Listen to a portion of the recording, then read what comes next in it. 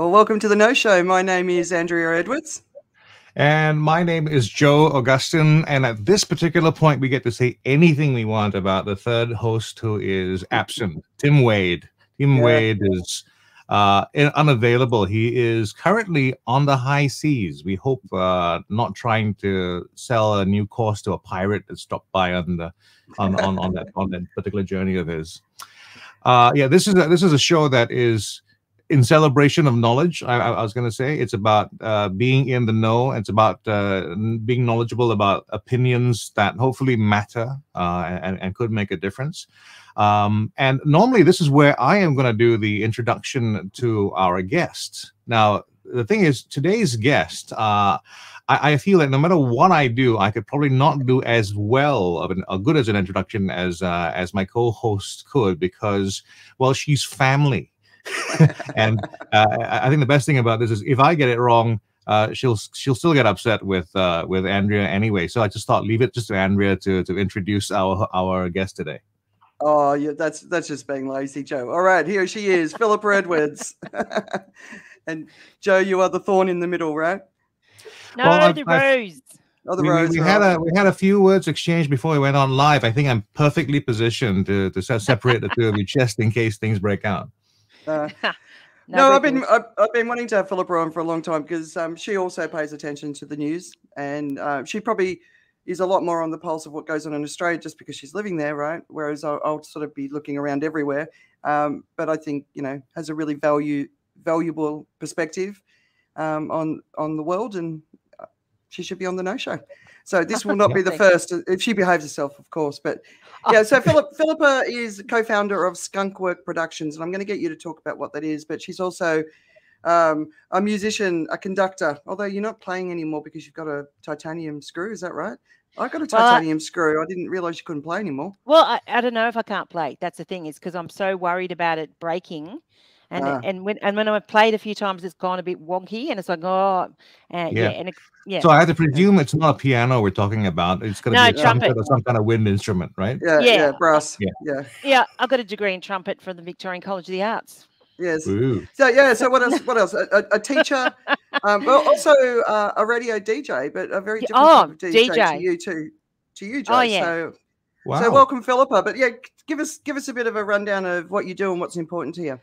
Okay. So what do? I do a lot of stuff, mostly to keep myself occupied so that I don't annoy the people around me. Sometimes it works, sometimes it doesn't, I'd say. As you know, Melbourne's been a bit of a disaster for the last 2 years, so not much conducting is going on. I'm the music director of Glenferrie Brass and also the High Street Youth Band, which is Australia's oldest youth band. They're a great bunch of kids, and I do a radio show called Arts Weekly on 3MBS every second week, and that's just like interviewing people in the arts in Melbourne. Of course, that wasn't running last year very much at all. And Skunkworks Community and Skunkworks Productions, it's kind of a company split into two. One does professional shows like we have a Judy Garland show, and the other half does community engagement, kids and music and things like that. Yeah, and that's what I do. You just said Judy Garland show, and we're not going to go deeper into that. What is the Judy Garland show? Well, Joe, little does everyone know, but Judy Garland did a tour to Australia in 1964. So the show's called Judy Australia 1964. So we put together a show called The Silent Anzac, and we toured that to Europe in 2018 because that was 100 years for the end of the First World War. And then just before we toured, Leanne Keegan, who is a contralto with the Australian Opera, came up to me after we played the Silent Anzac. I said, I want you to do me a show, Judy Garland. I went, oh, okay. And then left my head. And then on the bus trip, Bill Farr, who wrote it, was sitting behind me, and I was talking to Jamie about it, and he popped his head through the seats and goes, I think I might be able to help you with that. And then before you know it, we had a show, and we've performed it a couple of times, but COVID's just destroyed it. But anyway, this year we're going to, it's the story of Judy. She came to Australia in 1964. She played Sydney. It was amazing. And she came to Melbourne on the train, and it was a disaster. And so Nina Ferro, who's one of Australia's greatest voices, she's actually playing the role of Judy. And we had Andrew Broadbent, and he's an actor. We have to get a new guy because he's just got the role in Mary Poppins. So yeah, that's our show. One of the shows. So as you can see, Joe, she's really boring like me. I was thinking this show could potentially be a study in what happens in a household in terms of sibling rivalry or influence. No rivalry. And I'm actually very curious about the parental influence as well. I'm trying to figure out, where this comes from, whether we attribute it as blame or credit. I always see the need for busyness as one of my mum's genetic inheritances. And it's while she will apply her intelligence in different ways, she's still she takes on information in a really, really fast way. And Phillipa and I are the same, right? We can go into a situation and pick up a lot of information that most people can't even see, and that could be like an exhibition or people. And I think it's just I'd see it from Mum. You, Phillipa? I see it more from when you're a music kid, you end up with lots of parents. Well, there's that too, yeah. Yeah, so we just had so many parents, and we had Mrs. Piney down the road and Mrs. Hegney in Albury, and you had Megan Dunn's mum and dad. So we had all these different people and different influences, and I think that kind of helps you not grow up into too much of a silo, of course. We can put ourselves in silos, but I don't think we did come from a very lower middle class Catholic upbringing, but we rebelled against it quite nicely. Thank you very much. But I think having lots of parents kind of, formed. Yeah, it's true. Yeah. So there you go. All right. Do you want to? I'll just keep observing and maybe asking curious questions along the way. But just to move it along, the format of the show is where we talk about the news and then we comment about the news and some of our reactions or observations. And some of the blind spots as well that we may recognize. I do some work with with the people in academia for COVID-19. So there's a lot of stuff that I've been doing recently, which may help a little bit in our discussion about COVID.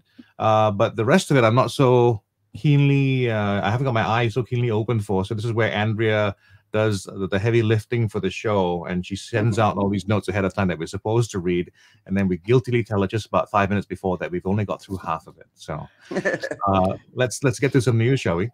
As long as you read the headlines, that's all I care. Well, so one of the first things I think it's important to honor is that it's Holocaust Remembrance Day today. And, never forgetting what humanity is capable of. But at the same time, in the recent week, we've had this Tennessee scandal, I suppose. There's a book called Mouse, A Survivor's Tale, which is a cartoon sort of based book on the Holocaust. And that's graphic novel. Yeah. Apparently because 13 and 14-year-olds can't deal with nudity or swearing, even though it's naked mice and naked rats, I think.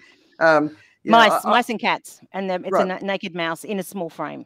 Yeah, I've got a 13 and a 14-year-old or a 13 and 15-year-old in the house. They can cope with nudity and swearing. I've kind of discovered, but of course we got to protect our kids, right? But anyway, important never to forget. Wordle. We talked about Wordle last week as a new rage taking over social media, and Joe's been an early adopter and got stuck in. So just a bit of a question for you.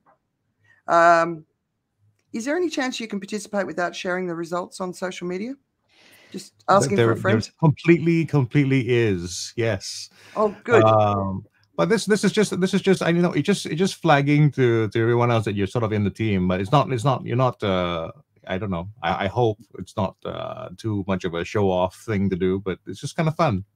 It just sometimes you go to Facebook and all you see is Wordle, and I'd rather see friends of my pictures of my friends' kids or something, But no, but I'm just being facetious. But anyway, let's get into the news that really mattered. Okay, so you may prefer the other variant that is available now called Ludel. Oh, okay. Yeah, it's only lewd words, only lewd 5-letter words. Oh, Ludel. I'll see. I might play that one. Yeah. I should be good at it. All right. So we started the week hearing that hundreds were displaced after floods hit Madagascar's capital, and we're ending the week knowing that dozens have been killed in Malawi, Madagascar, and Mozambique due to a storm called Anna. Tens of thousands are impacted, possibly hundreds of thousands. They don't know yet. It's still early days. And I'm really sharing this story because last week we were talking about, I think it was one of the care agencies were talking about the 10 countries with the least attention from the media. So I want to make sure these countries are front and center. But the UN are on the ground in these countries saying vulnerability is very, very high. The challenge is titanic. The challenge is extreme. So this is, I've got somebody knocking. So Steve, if you're listening, could you tell the person who's hammering to stop hammering? But yeah, it's extreme. And these are the people on the front line of the climate crisis, and they're not getting the funding and the support from the international community. Of course, the UN and other countries are going in now to help. But that's a story that's going to be evolving over the next couple of days, and they're going to keep getting battered. That's the problem. Do you want to mention anything there before I move on to the Ukraine? Oh, well, see, Tonga is the same as well. Tonga, yeah, but there's aid getting there, right? Well, yeah, it took a long time. Australia sent $1 million and COVID to Tonga. So, yeah, I know. They sent a plane arrived from Brisbane and it's in the community. And it's like, oh, my God. Yeah, so it is getting there, but slowly. Yeah. That was always one of the threats of putting aid on the ground in Tonga because, bringing COVID in. It's a shame. So we didn't discuss Ukraine last week. And my friend Vicky, hello, Vicky, who checks in, she was asking me about it. And this is a part of the news that I'm constantly keeping my eyes on, but I kind of keep it off to the side rather than focusing straight at it, because it's a very, very frustrating story. And as we've discussed before, it's a war the world doesn't need. We can't afford this war. We can't afford any wars. But we did discuss last week that there's 3.4 million people in the Ukraine who are in need of humanitarian aid because of the ongoing crisis. So we do need a solution. But two articles that I recommend everyone checks out on my weekend reads tomorrow. The first is how a Russia-Ukraine conflict might hit global markets. So it talks about the wide financial ramifications. Joe, did you want to talk about that? Well, I must say, I've always known about Ukraine and Russia in terms of that rivalry. I've never known about the impact of it, and to be very honest, the article you sent was an eye opener. I had not realized how much of a linchpin Russia is in that part of the world, and how much the Ukraine plays a part in that as well. So yeah. I was actually quite surprised by that. And it does, it really does come at a terrible time, because right now, in terms of things that could layer on top of each other, global markets are kind of in a bad state right now already, without the additional need for the additional bad news. I mean, Ukraine's playing a role in this in the market as we speak, but it's just crazy to have things like 50,000 troops amassed at the border, and we're not planning an invasion. We're just here.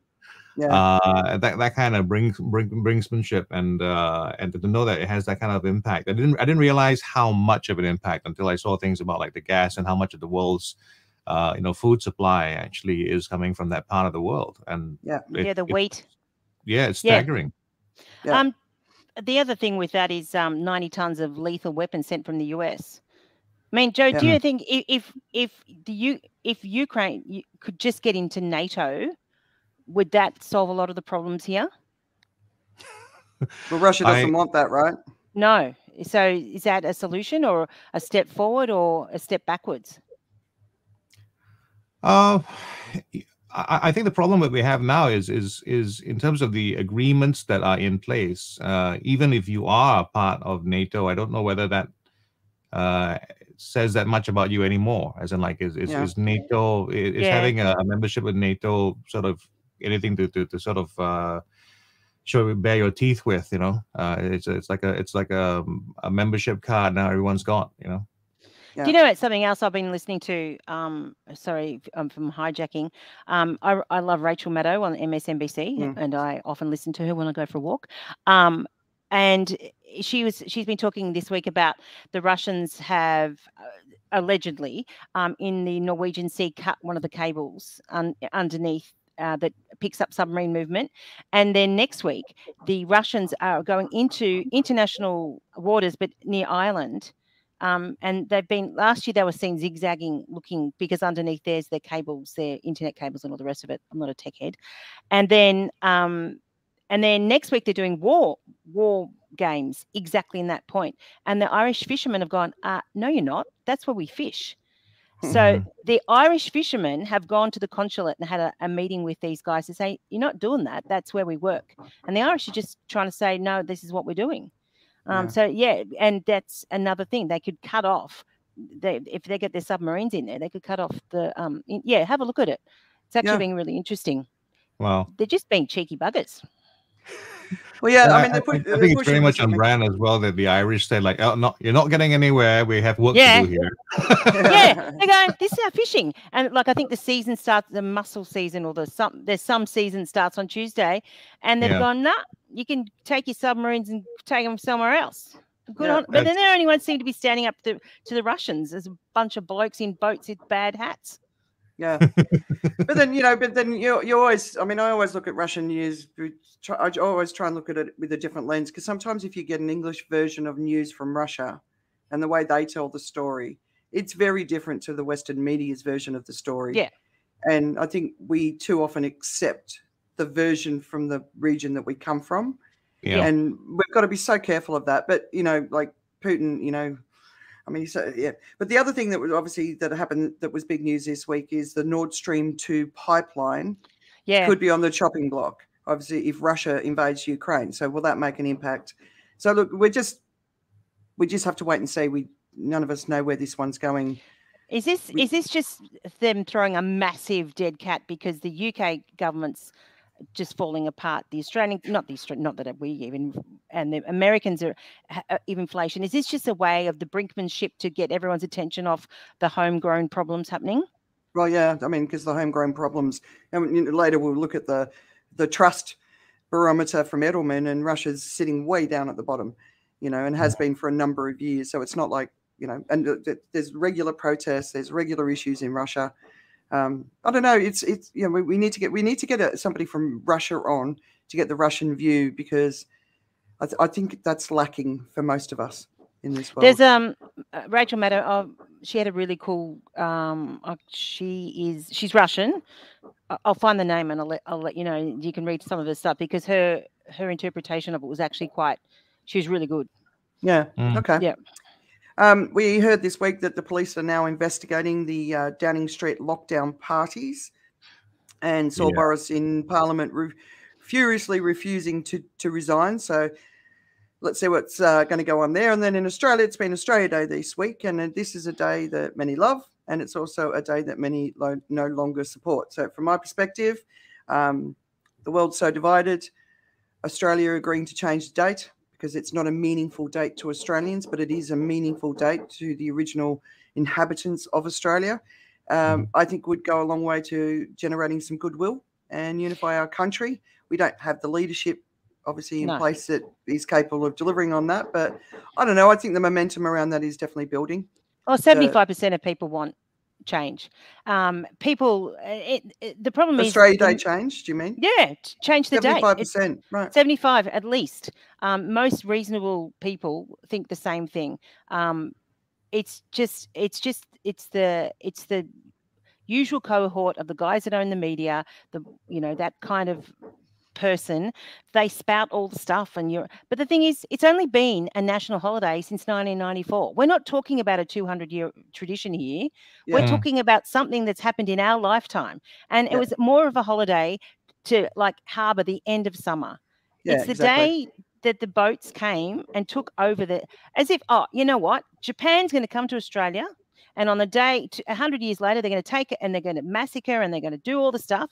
And then 200 years later, they're going to say, you will celebrate our arrival on this date and you will be happy with it. And that would just not happen to white people. So we need to change the date. It's just no more arguing. Just change the date. Yeah. Okay. And have they got a new date, and how much has it got to do with cricket? No, it's you know what? It's all to do with the barbecue at the end of January. So let's have another day at the 27th of January. But you know what we need to do? We need to sit down with the First Nations people and say, what do you reckon? We'd like to celebrate. We needed it, maybe like a Thanksgiving Day, say, or something. You can still have a barbecue if it's not Thanksgiving, but it's something, you know, it doesn't need to be some jingoistic wear your Australia flag and be a bogan day. We can actually come together properly and appreciate all of Australia on that day. How nice would that be? Yeah. It just seems to be the hardest thing to think about. It's like, I know. But, you know, when we look at the divisions in the world, it's one of those things that it could be a real example of unity, you know. But but instead, what got everyone's attention this week in the news, of course, in Australia was a young woman who didn't smile for a man. And, of course, that was Grace Tame, who was just finishing up her year as Australia of the Year. And the person that she didn't smile at was the Prime Minister, ScoMo. Don't call him ScoMo. Call him Scott. ScoMo is a name he gave himself to make himself the ordinary bloke. You call him Scott. Okay, I'll call him Scott then. You don't call him Mr. Morrison. You call him Scott, because that's what he calls everybody else by their first name. Scott. I've seen lots of different opinions. People say that she missed an opportunity to, you know, be the better person. Oh. Just but sorry. You know, and I'm open to that. But like, it's smiling at someone that you have zero respect for is a very, very, very difficult thing to do if you've ever been in that situation. And especially in this case, because she was talking about violence against women in Australia, which is crazy. In fact, one of the pieces today that was sort of talking about the fact she didn't smile at him. Underneath the piece, there was this visual where it had 3 murders of women. That was the ABC reported website in that week, right? Yep. A woman and a child and 2 other women. Yeah. So, I mean, it's a big issue, and he hasn't taken it seriously, and he hasn't done everything he can.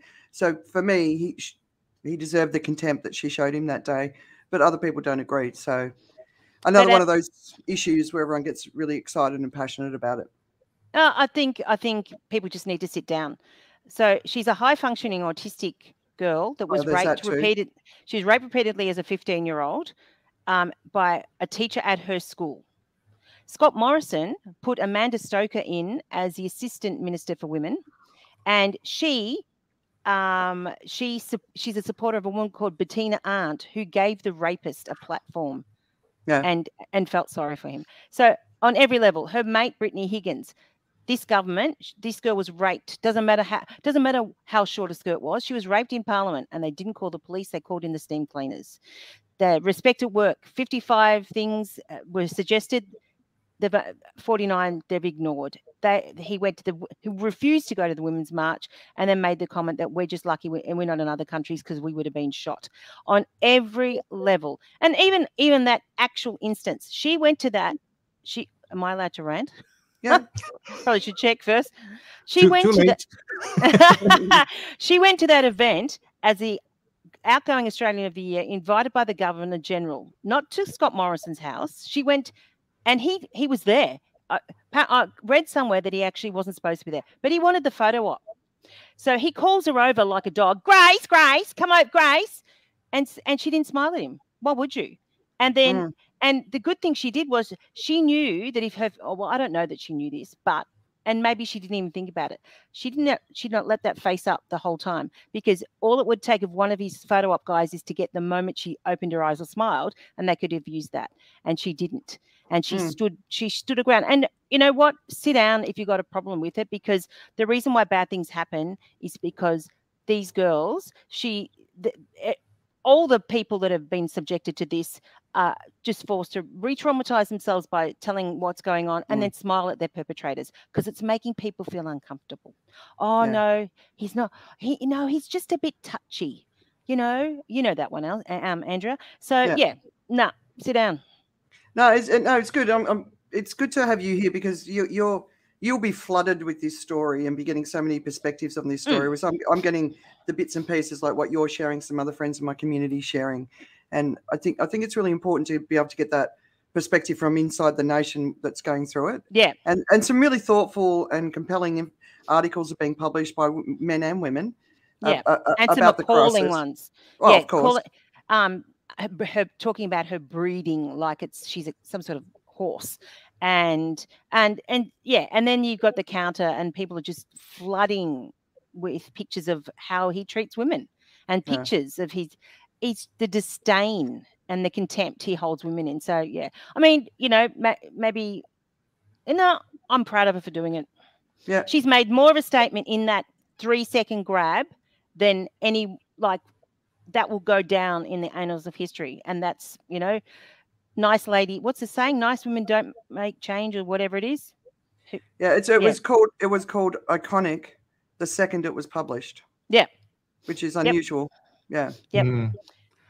Yeah, what I find very interesting about this particular moment for me is my own sense of, you know, like where the right is and all that, and it's been shifting all throughout this conversation as you've been filling us in with more details, and I think my sort of naivety about the story actually is probably why the world works the way it does. It's people will react in the way I initially reacted internally to the story, which was like, oh no, someone who doesn't want to smile or whatever it is, and it's one of those circumstances where it would be kind of the nice thing to do, whatever it is, and someone's making a statement, but that's all that they will have in their perspective. They won't have the rest of what you've just talked about, and the whole backstory.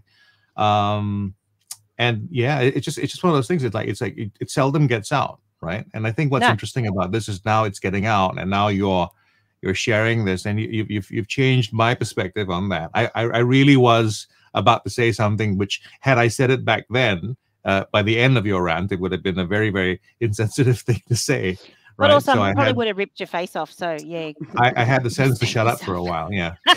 No, but I rant. I find it infuriating. And the right wing media they're just looking for anything now, and it's like, and people see through it all now, and it has to be ugly before it gets better. There's going to be more of this stuff, and you know, and it's exposing the really entrenched misogynists, and there's so many of them are in media as well as politics. So it's actually exposing them. So it's making it easier for them to be seen. So it's a good thing, even though it's a hard thing.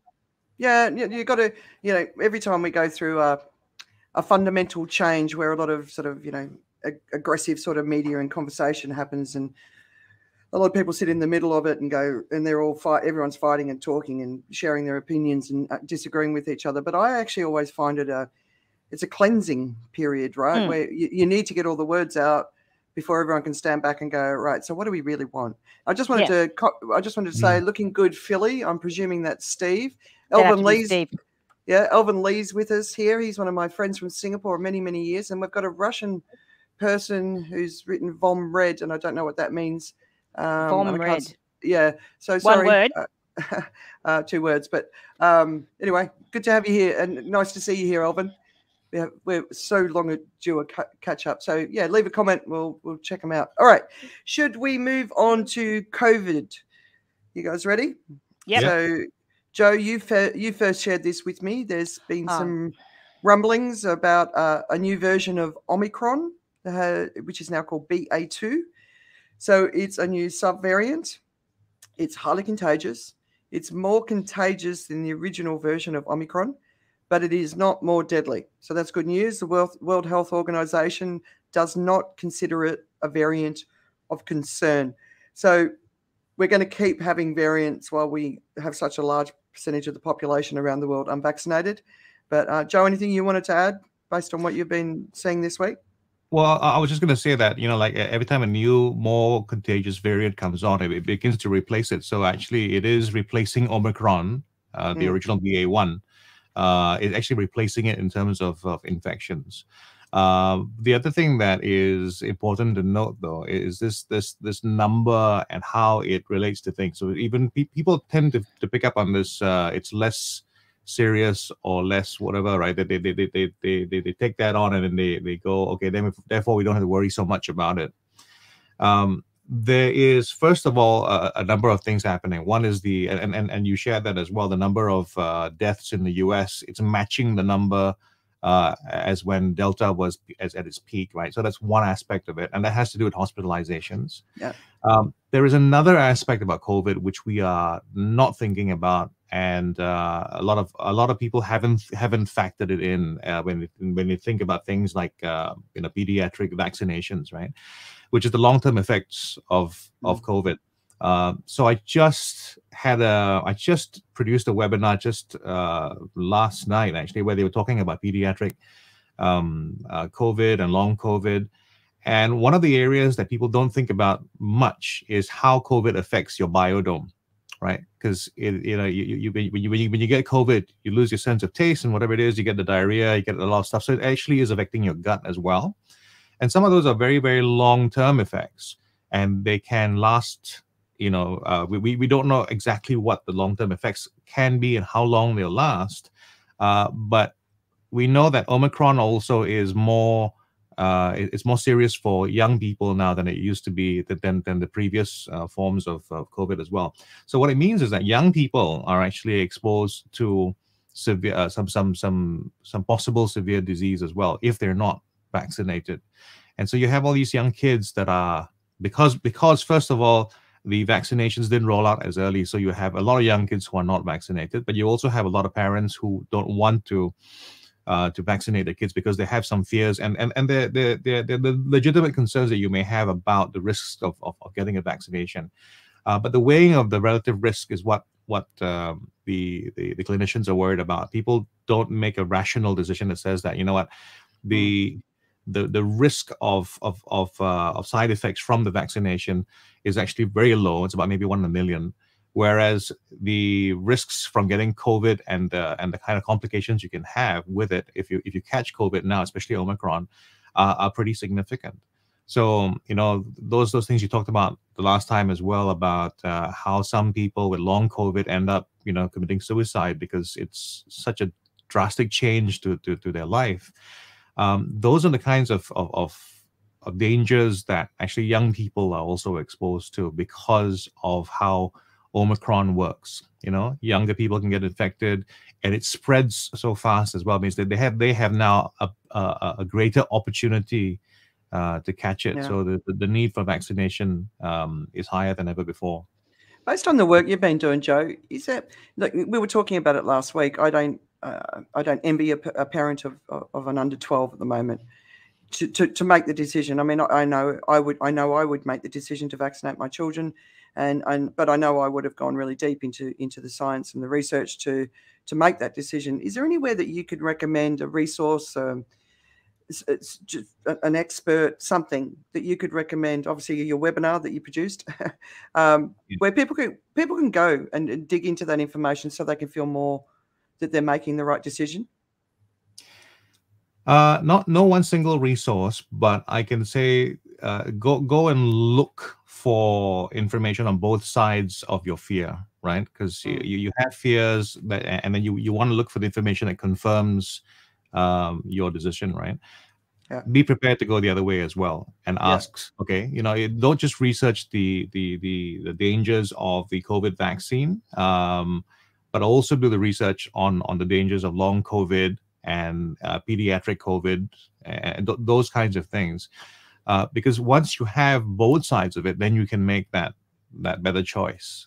If you don't, if you're obviously just going to immerse yourself only in the news that confirms your fears, it's very likely you won't make a choice that without that additional information is a completely valid choice. If you don't know about the dangers of long COVID and pediatric conditions associated with COVID, you're not taking much of a risk with keeping your child away from the vaccine, right? Yeah. When it makes a difference. Is the CDC's a website? Are there any reputable? Is that considered a reputable website with easily accessible and understood information for just Joe Blow? If you trust them, but I mean every country has their own Ministry of Health, so it depends on it depends on which government's in power and if you're on their side, if you're not on their side, So, but somewhere like Singapore, I would trust the information that they would post there, and you can go anywhere, any part of the world for information. So where I think where the citizens have high trust. Yeah. Is probably yeah. start. Yep.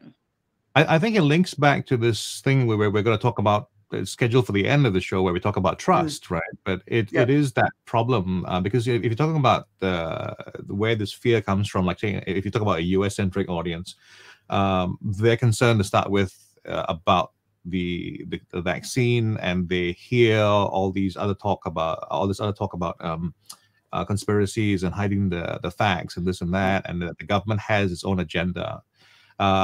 In that kind of a scenario, it's almost like the CDC isn't the place that you would send someone to convince them, because it's like saying go to church to find out why you need to go to church, right? The skepticism isn't going to help you make the right choice. So while I see them as reliable sources, I don't know if they're the best ways to convince someone. So it really has to be. I think that the active speakers in our world have to be speaking the right thing, right? So like if you shared Howard Stern, I think doing in my mind what is the right thing, but we need more of that. Yeah, I mean, obviously the World Health Organization as well. I've heard a whole bunch of the doctors working for the World Health Organization and speaking at events over the last couple of years, and I found them some of the most incredible speakers I've ever heard, just from a genuine integrity perspective. So look, like Joe said, look at both sides. If you're determined not to vaccinate your children, at least be informed on what the other side is, and vice versa. But we don't have to make that decision. All of us have children 12 or older, right? Yeah, but I think the other thing is people need to. Look, we've lost your sound there. Oh, yeah. There you are. Oh, you're back now. Am I there? Yeah. I don't know what happened then. Yeah, people need to graciously accept the consequences of their choices, though. If you choose not to vaccinate your kids, for whatever reason, good or bad, you can't then have a tantrum because they're not welcome at places that have vaccine mandates. You can't have it both ways. Yeah. And you might have a very good reason. Well done you. But no, if you can't or won't vaccinate your kids or yourself, there's no tantrums at shopping centres. Yeah, but I think it's just really important to educate yourself around. I've been reading a lot about the neurological damage that's been happening to children who get COVID. It's because it's inflammatory, Joe? Yeah. Yeah, the neurological thing. The funny thing about that is that it's biodome associated, because your brain and your gut actually is connected in all the ways it is, right? And so that they're finding that link. They're discovering more about the science of it. So that's how that's being. They're seeing what the impact is based on brain gut relationship. Yeah, gut health is starting to come up more as well. Yeah, no, it's going to be like in a few years' time when we look back on this time and where we were and what we knew at this time compared to what we will know. It's kind of fascinating to think about the leaps that we've already made, but the leaps that we will continue to make in our knowledge.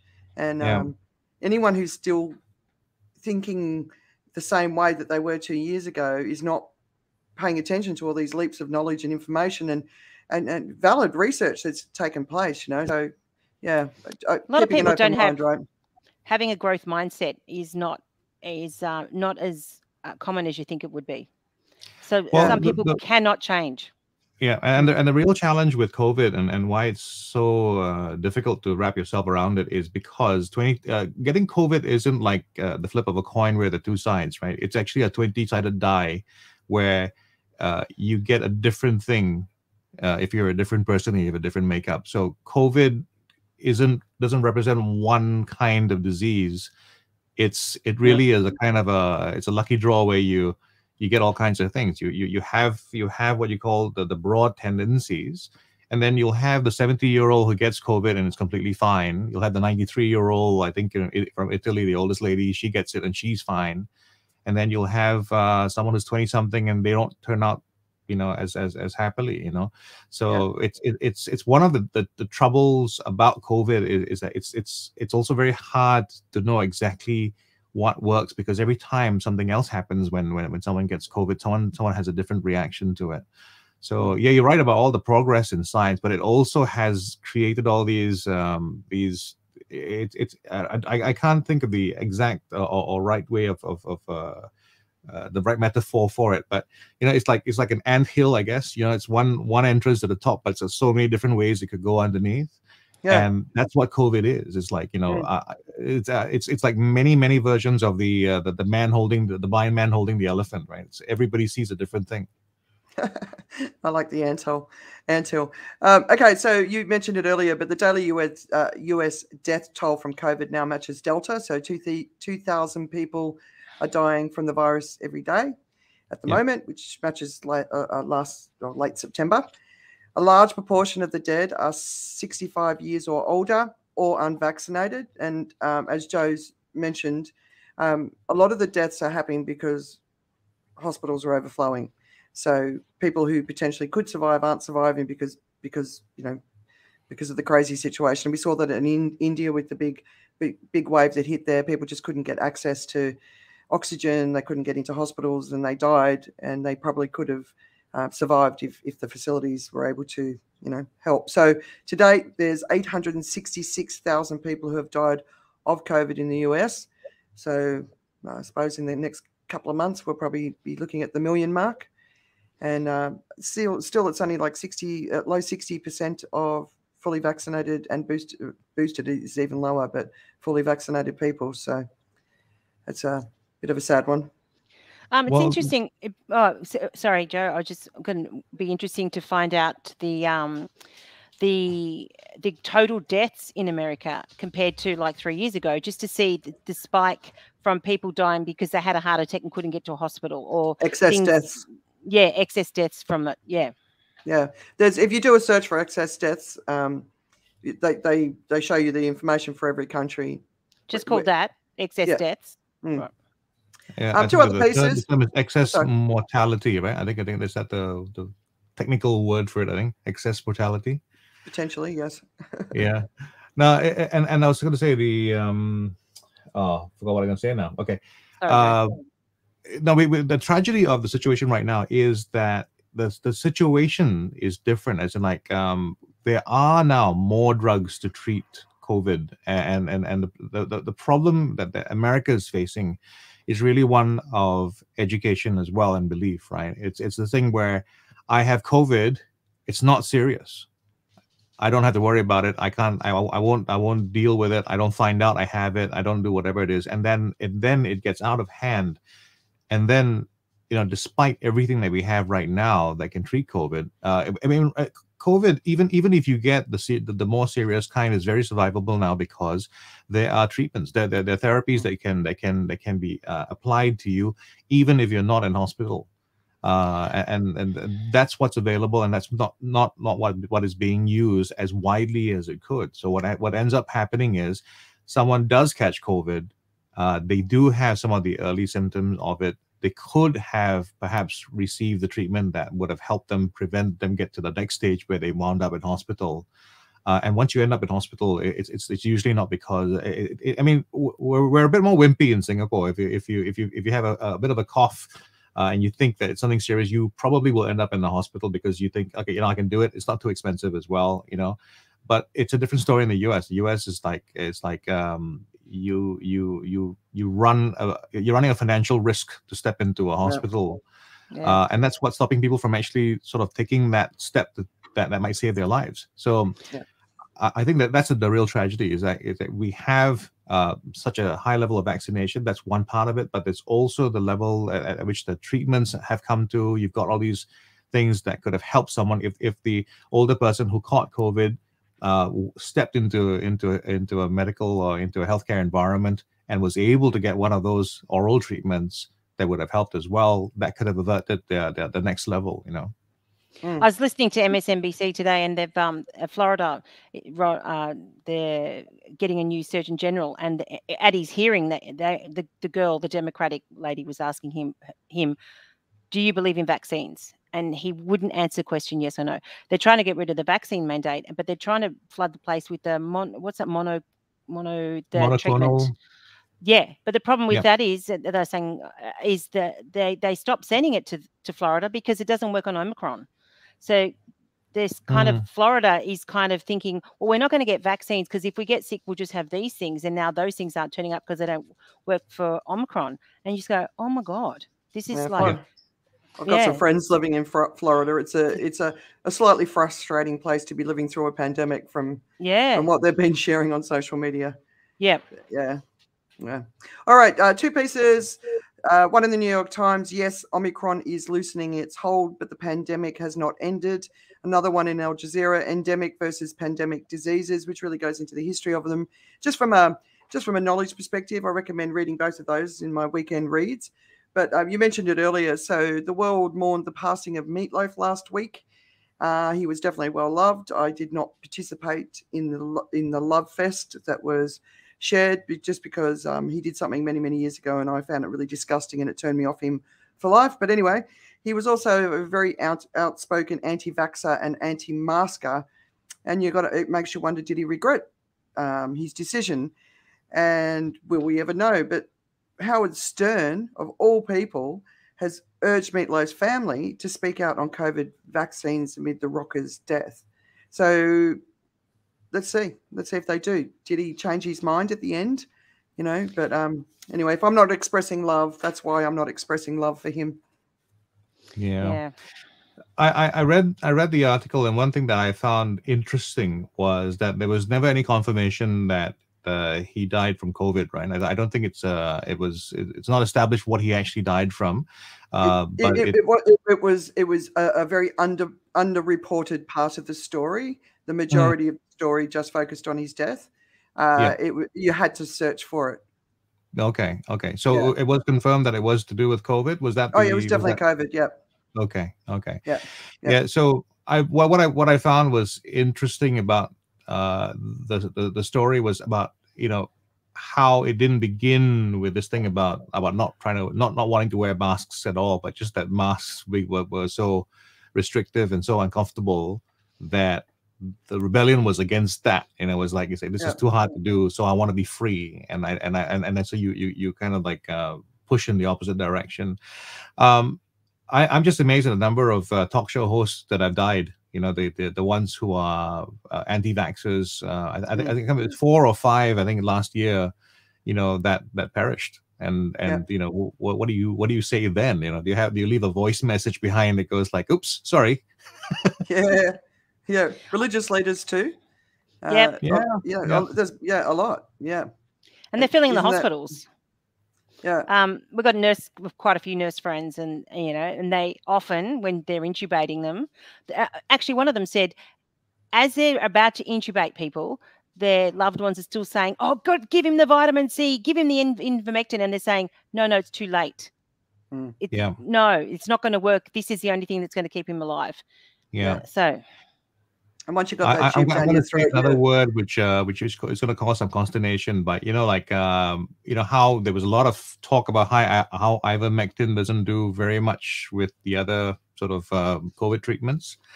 Irritatingly enough, there seems to be some indication that it does help in Omicron.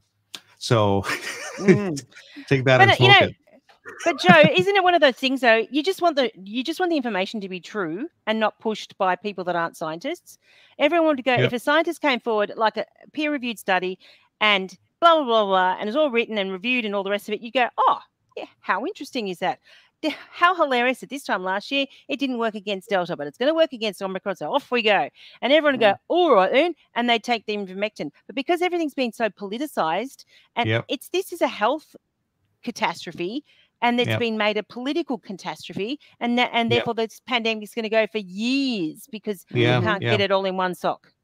Yeah. Well, the scientific attitude, which is hard to have, is the one where you go like, I was wrong, smile, because now I found out I was wrong, right? And it's we have too much invested in what we said before and what it looks like when we're wrong now.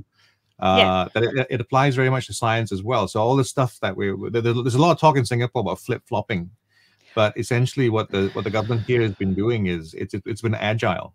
It's been learning what is the smart thing at this particular point, and then at this particular point, what it is, right? All right.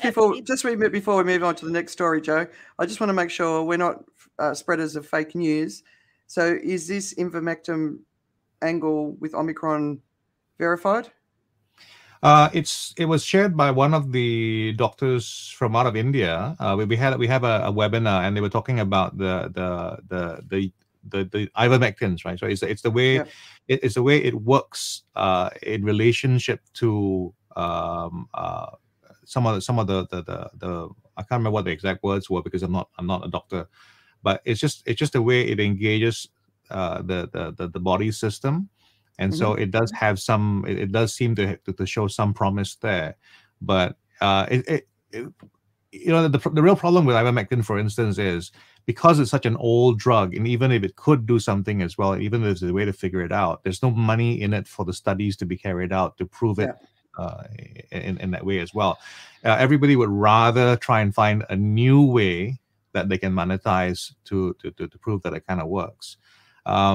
I will say that there's enough work that's been done in the field where they've used ivermectin in combination with a number of other things, it's zinc and other stuff, that seems to have provided some good results in India, right? And so you got to go, does it work? Does it not work?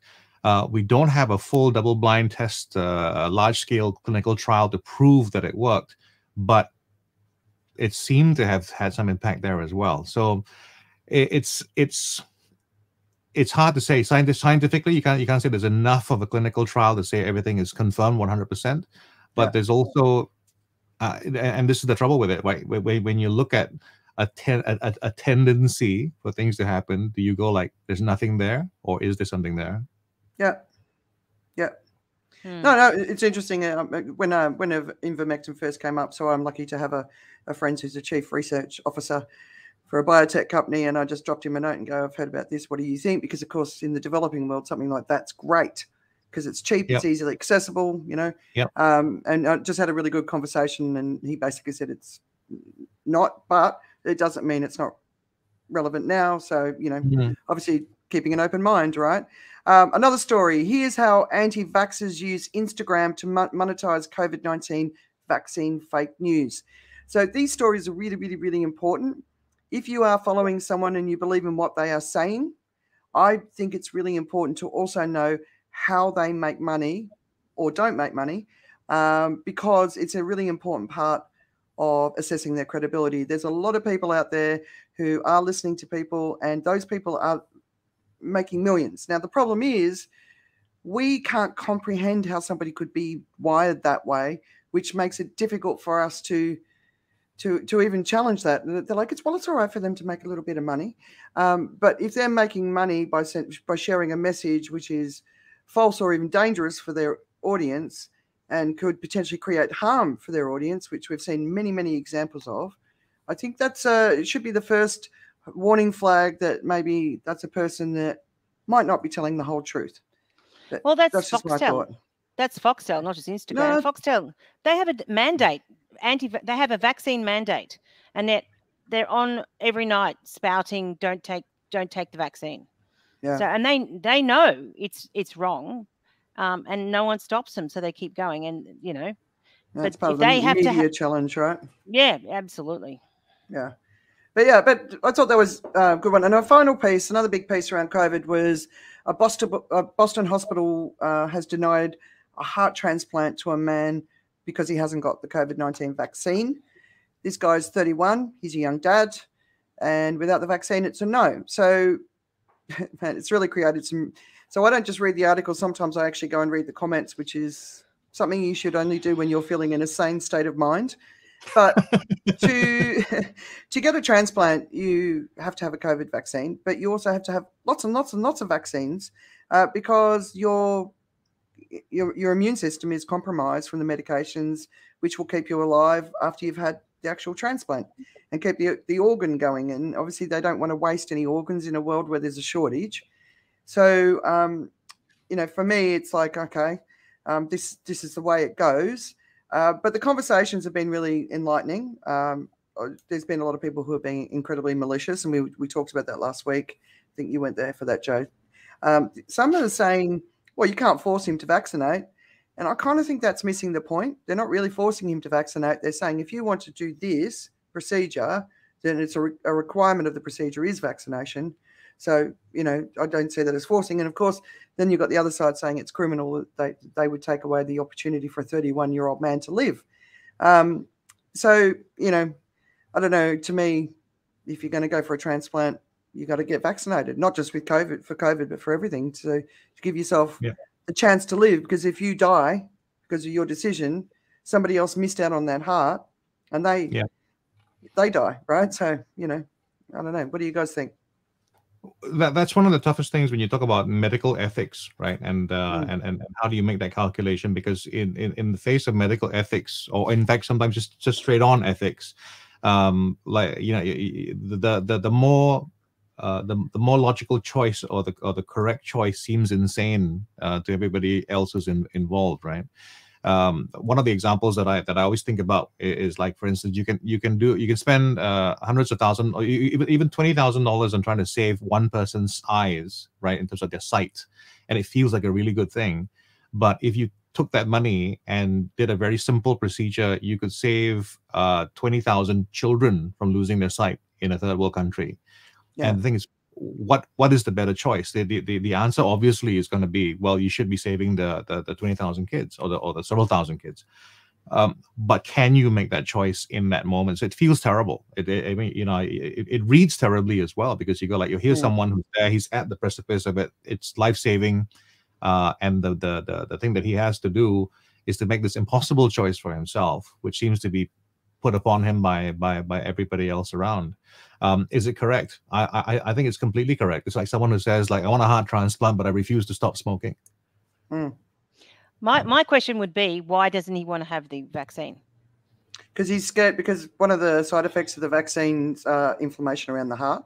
Yeah, and one of the symptoms of Omicron is inflammation. So the thing is, after you have a transplant, you have to have a metric ton of drugs for the rest of your life. So it's the consequences thing again. And I suppose, Joe, you're right. You just it comes down to ethics, medical ethics. Well, it's kind of a calculation you also do. You go like, okay, well, here's the thing that I can avoid and try to avoid beyond this point. Well, maybe I should be allowed to take this path and be really paranoid about never coming across Omicron, which is a mathematical impossibility. By the way, I've been fact checking myself in the last few minutes about remdesivir. I've conflated the two. It doesn't get better when I say hydroxychloroquine, though. It's or bleach. Oh no, still no bleach getting into this, but they're like I said. But we're back to the heart, though. You got to wonder why, because as we're going to discuss about trust in media is so bad. There's got to be an agenda behind that story. Why did they put that story up? You know, where they trying to get the rabble to go with that story? Yeah, well, it's appeared in every publication, like, around the world. So if it started in a media with an agenda, it's sort of, and the family went forward to the media to sort of make the case, right? Because you know, young man, you know, all that sort of stuff. So obviously feel for the family, and you know, they're potentially going to lose him, but you know, they've got a policy in place, and vaccination is part of the thing, that you've got to do everything you can so that the investment of this heart in your body is the best way for us to use this precious heart from another donated by somebody else who's another family, their life, right? So you know, but it's not an easy one to, you know, have an, you know, the passions are high, but it's not an easy thing to sort of, you know. Well, the story being the story it is may have nothing to do with the gender, really. I mean, it's one of those. I mean, if I'm just looking at it from a writer's perspective, right? It's the perfect way to get everyone interested, right? It's like, no matter how you feel about this, you've got to pop it open to read it, right? Even if you completely agree with whatever's being said, you still have to open up that article to agree with it, because you can see the controversy in it. You can see that there's a different view, and you just want confirmation, or you want to have a fight about it, you know? Yeah. It's not an easy one, right? Yeah. All right. Let's move on to the environment. And I want to start off with some really good news. Susanna Hassan-Hurl, who I finally worked out how to say her family name correctly. Anyway, she's been appointed as Senior Vice President and Head of Sustainability for Asia Pacific and Japan for SAP. And I just wanted to say, every time I've been on LinkedIn or even Facebook this week, I've just seen a big smiling face of Susanna on my screen. And I'm just so delighted for her. She's an example of somebody who has worked really hard for a really, really long time. And that hard work has been recognised. And this is an opportunity for her to create massive change at scale across the entire region. And just want you to know she's been a regular on the No Show. And I just wanted to know that we're here to support her and cheer her on all the way. So I don't know if if you guys want to add anything. I know, Joe, you've met Susanna. Congratulations. Yeah, congrats. I was giving my kid advice on what to look out for in terms of careers down the road, right? And it used to be, I don't think if you were interested in the environment when you were young, that would be a way to write your own check in the future. But there's a little bit of that. I mean, if you're being entrepreneurial right now, and you combine a bit of marketing and a bit of trend spotting as well, to be someone who's an expert in the environment and perhaps have a business degree as well, you'd be pretty much in demand in the next 20 years. Yeah, anything green tech. If you're going to go to law school, study sustainability. If you're a leader of business, you want to be a CEO, you better know your sustainable development goals. You know, it's this 2022, beginning. It's just there's a surge, you know, and we're on a new path for humanity. Whether we're in time or not, it's another thing. But let's talk about some of the other news in the environment. Didn't have time to talk about this last week. The headline is chemical pollution has passed safe limit for humanity. All right. So I wanted to bring this up last week, but it actually requires a little bit more focus and it didn't fit within what I was talking about last week. But the cocktail of chemical pollution that we've got in the world right now threatens the stability of the global ecosystems upon which humanity depends. This is a different topic to the climate crisis in most people's mind, like the waste crisis, the climate crisis, the chemical crisis. They're actually all different things. So we're not just dealing with one big thing that needs to change. We're dealing with lots of different things. But plastics are a huge part of the concern, as well as 350,000 synthetic chemicals, the majority of which have never been studied for safety. And this includes pesticides, industrial compounds, and antibiotics. I think it was last week in the Weekend Reads where I shared an article on the amount of deaths per year based on antibiotic resistance. So this is a really huge issue because it's not just the antibiotics we take, it's also the ones we eat through like cows and chickens and stuff, right? Anyway, but chemical pollution threatens the Earth's system by damaging the biological and physical processes that underpin all life. So you're treating a crop with chemicals, but that can also kill the bugs in the ecosystem around that crop, and that impacts the health of the soil, the cleanliness of the water, and lots of other things.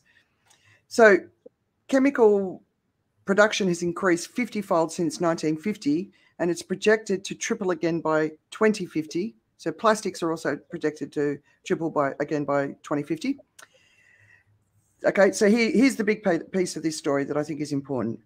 The chemical pollution planetary boundary is the 5th of 9 that scientists say have been crossed. The others are global heating, the destruction of wild habitats, loss of biodiversity, and excessive nitrogen and phosphorus pollution. We're doing a good job, aren't we?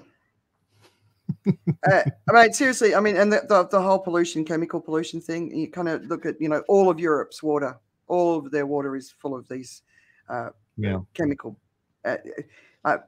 So many of these chemicals basically go into the environment. That's it. There's nothing you can do. They're there forever. This piece, did you guys have a chance to read it? I didn't read that one. No. Okay. Yeah. This one, it's a big one. You know, we've passed 5 of the 9 planetary boundaries. You know, this thing about the chemicals that we consume, that's the crazy thing about the world we live in right now. I mean, the idea of the free radicals that we face all the time, right? It's all around us all the time. I think the one that really got me was the forever chemicals that we've also consumed, right? Things like Teflon, which, because of how good it is at not mixing with other stuff, means it never breaks down. And if it enters your system, it basically is there forever. It becomes part of your makeup.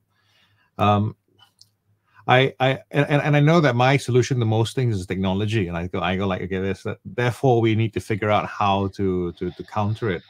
I'm very much for self-preserving cures, right? Things being driven by a massive need, and some of these things are. I know what you're trying to do when you talk about these things is saying, like, it's time to stop the supply side. It's time to stop putting more bad chemicals out there. It's time to stop putting more carbon in the air, all this stuff and all that. And what I am trying to do is, I think when enough of that pain builds up, someone goes and solves the problem, hopefully on the other side, where they go like, let's create this super carbon eating machine. Let's create this super whatever, chemical cleansing machine, or let's create a super lung for the earth, or whatever it is. That's my kind of, other side of the story for me. Yeah. I'm always looking out for a Tony Stark in real life, that kind of thing. Yeah. The problem with that sort of way of thinking for me is that people think that we can continue as we are and technology will solve the problem. But we can't continue as we are. We have to fundamentally shift how we live, yeah. How we buy, how we consume, right? The whole chemical thing, my boys, might get McDonald's twice a year. And I'm constantly talking to them about the reason you're not having McDonald's, and there's many, many reasons, but the reason is because it's not food, it's chemicals. And, it's not pure food. That's what I want. And then I'll tell them, how do you feel after you eat it? And I make them pay attention to the feeling in their body. Because when I was sort of later teenager, McDonald's was a very exciting thing in Australia in the 80s when we got it. And then, I don't know, I just sort of started noticing that my face really itched. And I don't know if you probably didn't even eat it, Phillipa, but Phillipa was always a vegetarian, and then she became celiac. So probably McDonald's hasn't been a big part of your life, right? But I noticed the physical thing. And then Steve took one of the boys off for McDonald's when they were young. And when they came home, they were being an absolute turd. And Steve was getting really grumpy. And I'm like, you don't have any right to be grumpy with him because you've given him the food that has turned him into a turd. So you've got to put up with this because, the food does have an impact on you. And then, when we were in America on a holiday, especially around the whole Disney and stuff, every day, the only food you had access to was full of chemicals. The bread had chemicals in it or high sugar. We've got this, we've just got this whole system around the world where we're eating it, we're spraying it, we're putting it in our hair. Females are moisturizing their bodies with fake estrogen. It's like we've just allowed this chaos to be surrounding us, and we just have to step back from it all and go, do we really want that? Like, food production has gone like that, right? The industrialization of food has gone like that. Oh, look, special needs kids gone like that. Like all these health illnesses that didn't really exist in cultures around the world. Look, they're going like that. What's the common thing? Well, okay, so this is, again, the old wrench to throw into things, right? Same thing for viruses. You get mutations, and that's really what happens. So is the mutation caused by all this additional stuff, all the chemicals in the system, or is it because mutations are going to happen? Is the human being is it evolving? We talk about all these numbers going up in this direction, and what we actually have corresponding to that is actually a higher survivability rate, as in like it used to matter a lot more how you behaved, because if you were weird enough, the tribe, you would either be rejected by the tribe, or you would end up, you might even die because of an act of violence, right? We've and this, I'm sorry to be radical about this, but it's like we tolerate so many different things that we do have a lot of things now that are completely different. So you're someone who has special needs, for instance, then becomes you know, that it goes back into the gene pool as well. You know, if you have special needs, and it goes back because what used to be a reason for exclusion, we no longer allow or accept as a reason for exclusion, and so it becomes included. So yes, on one hand we have this correlation, but I don't know whether it's causation. You know, is it just that? I mean, I suspect that it is, and it has something to do with it. But I also think that this other stuff has to be factored in as well. You know, there are too many people I know who would not have survived the 50s. You know, they just would have, violence would have happened to them. You know, but they do, because this is the world we live in today, right? So the natural selection has gone away. So what we have is now unnatural growth. Yes.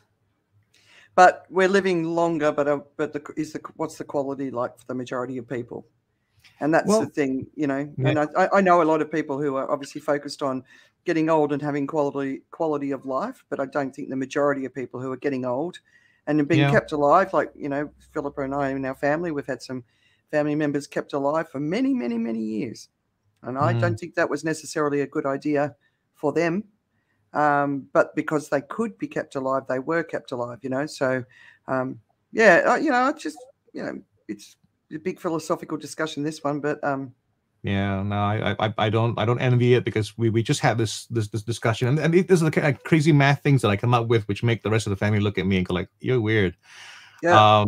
We're talking about, for instance, my father-in-law, who has a really good pension scheme. And I said, so what happens if he gets really ill, right? Because my mother-in-law lives off the benefits of this great pension scheme as well.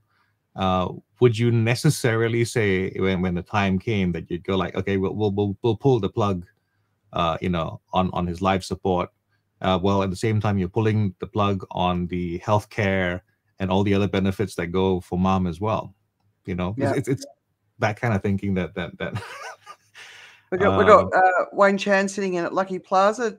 He said his connection's really horrible, but he's here, and he thinks it's an interesting discussion. Hello, Wayne. Yeah.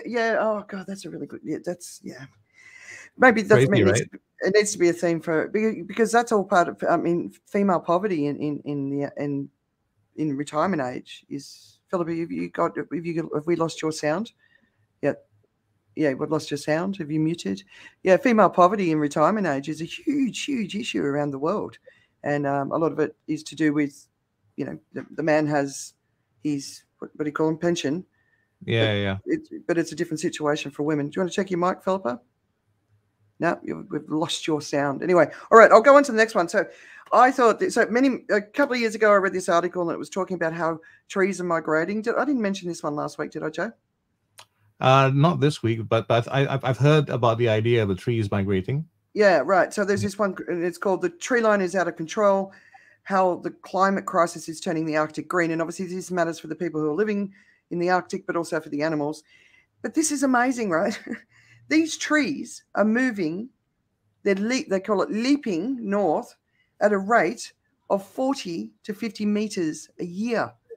I read that story. I was just like, whoa, that's like, people would see trees as solid.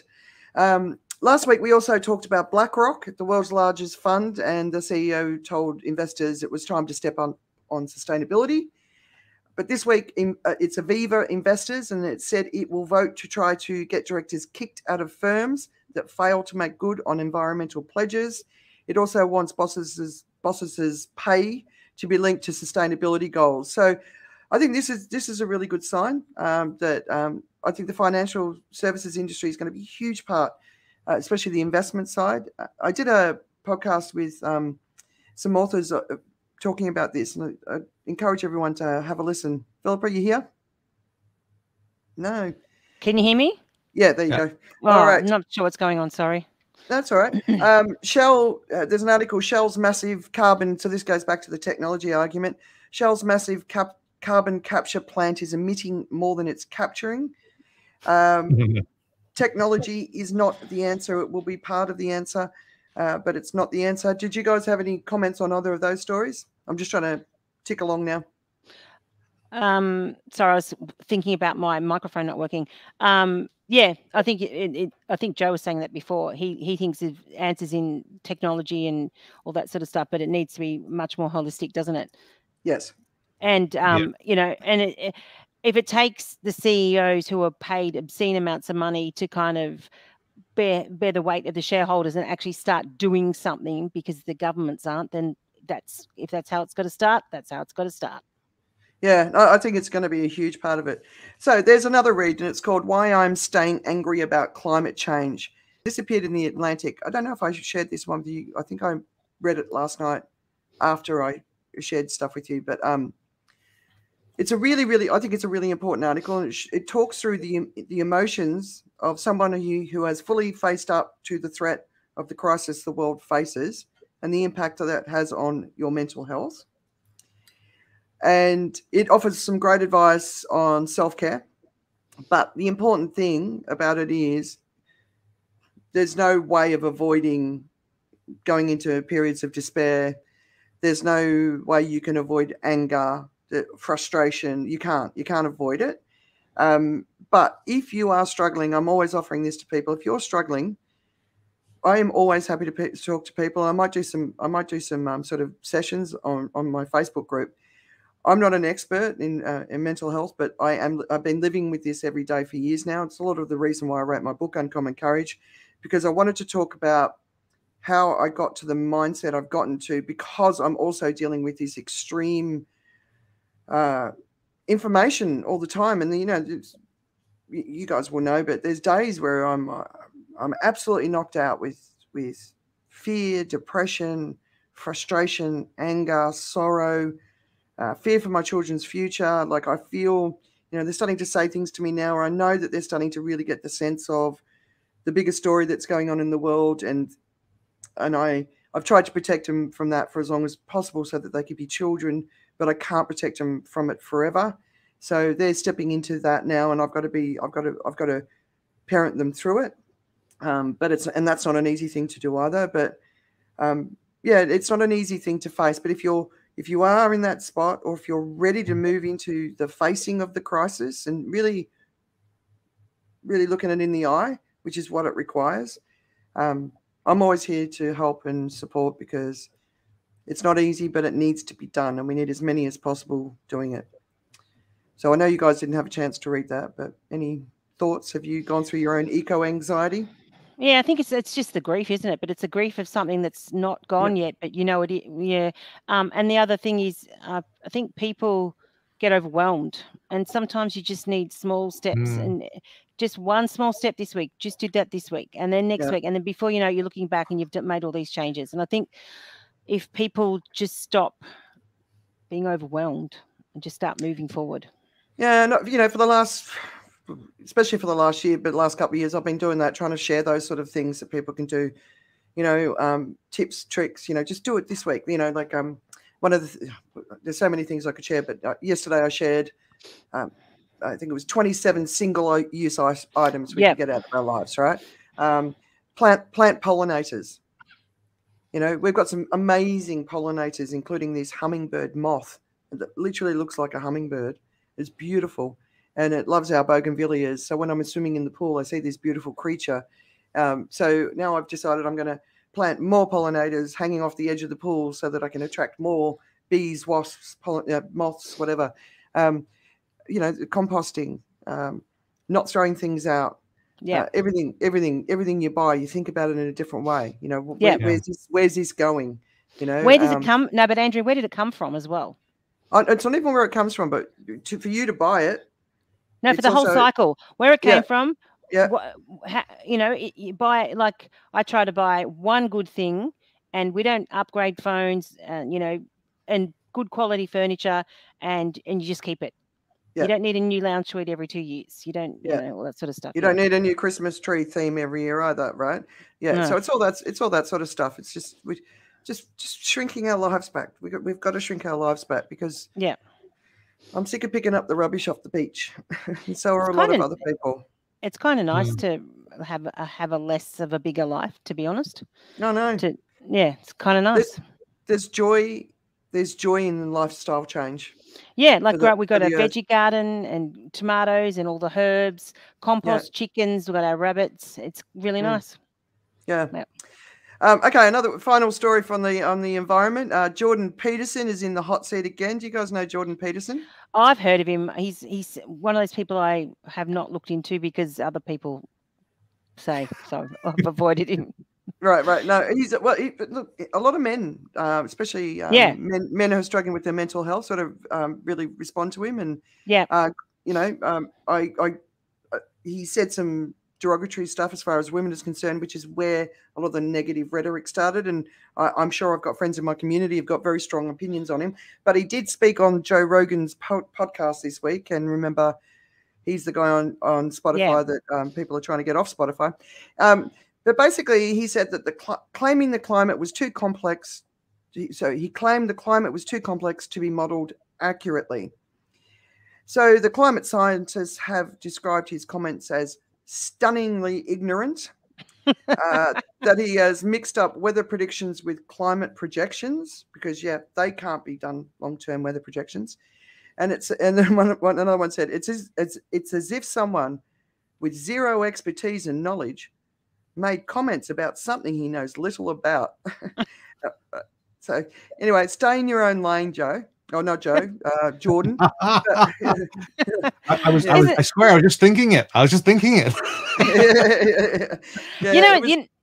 was kind of the funny. best thing about this time is, and in Australia, normally the scientists they went into science for a very good reason because they want to sit in the lab and do stuff, but now they're up to pussy's bow with people that have no idea saying stuff. So we've got some guys here are just roasting people online, and it's because they're so clever. It's a sight to behold, and they just are smashing them with like facts and just acerbic wit, and it's just they're just getting them, and it's like it's a joy. So if nothing else, we need the intelligent people participating. Well, those intelligent people are now being atted and hashtagged every time something comes up. So they're being forced to engage as well.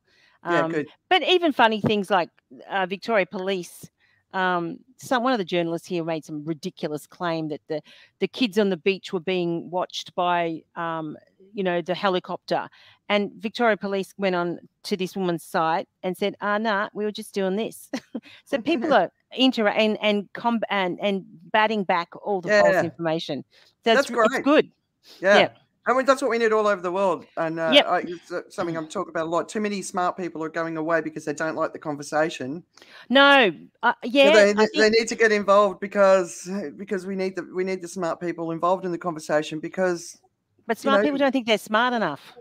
It also is a little bit about patience and stuff like that. Because I invited my sister to listen into the show a few weeks ago, and she's in the category of smart and she can process a lot of stuff, right? And she did get to the point where she said, like, I got to about an hour, then I ran out of ears, right? Yeah, that's probably true.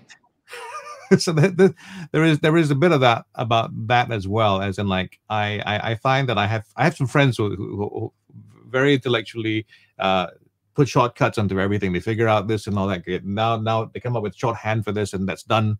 I come up with shorthand for this and that's done. And a lot of these longer discussions are just not longer discussions for them because they just look at it and go like, no, you're wrong, and that's it. And they don't spend any time justifying it or arguing with it and all that. They're done with it. So there's a bunch of it's actually more of a rarity to find someone who's really worked it out, who's going to spend time trying to convince everybody else why it's correct or wrong. Right. It's somebody else who's like me, who's perhaps driven by some other kind of need that will use use the correct knowledge to achieve those other things in mind, right? So that says more about my psychology than my intellectual ability. I mean, for me, it's like such a privilege to be able to every week be able to sit down because I'm reading all this stuff and I'm watching all this stuff. Once a week, I can sit down and talk to people about it, and I don't presume I'm always right, and I'm always happy to be wrong because I'd rather know that I'm wrong so I can learn. Yeah. Exactly right. Well, I'm also there's one thing that I thought about just a while ago about value as well, because there are people sometimes who see that the environmental problem is too big for them to make a real difference, right?